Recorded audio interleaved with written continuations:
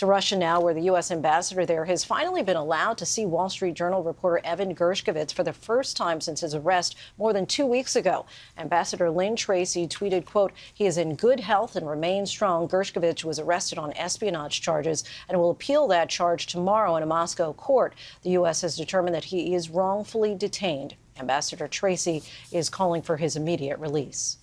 We turn next to another American being held prisoner in Russia, Paul Whelan, who's been in a Russian jail cell since 2018 and was convicted of espionage in 2020.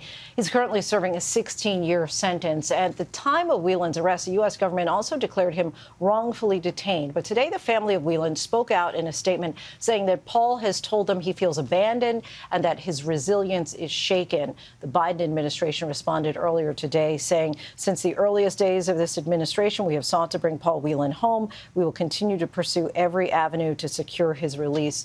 David Whelan, Paul's brother, joins us now. David, thank you so much for your time. Always appreciate you coming on the show.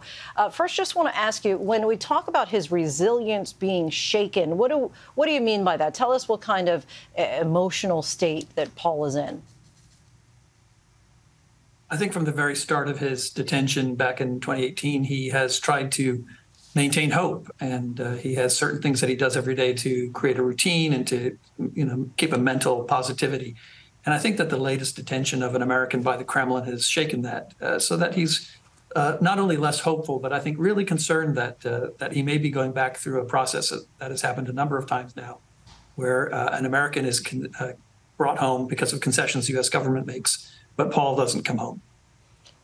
Are you and your family planning on interacting differently at this point with the State Department? I think we are. Elizabeth's going to take a bit of a pause on her meetings with them. I think she's finding that there aren't fruitful outcomes to the discussions that they've been having. We don't get the sense that there are creative strategies being brought to bear on Paul's case. And frankly, the family of a wrongful detainee has limited resources. We take days off from work. We pay to travel to Washington, D.C. to do advocacy. There's a cost, and I think we've decided that for now the cost we need to hold off until we can see better progress. Why do you think that Paul doesn't get the attention like Brittany Griner, Trevor Reed, and now Evan Gershkovich?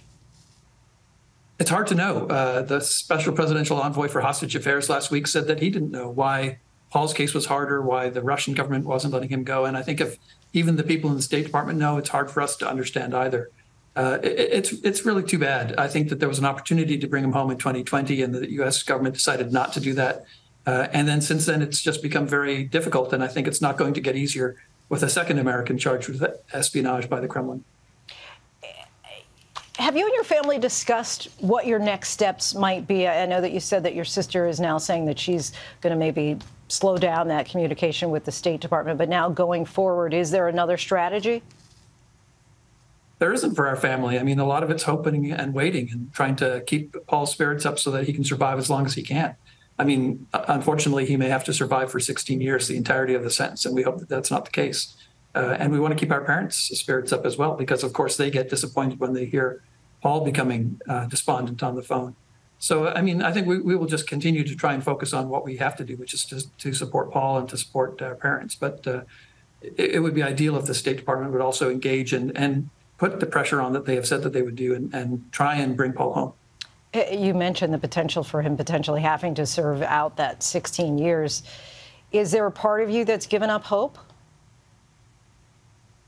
No, I mean, I think you always have to keep some hope. It would be impossible to continue either as a family member or as Paul if you gave up hope.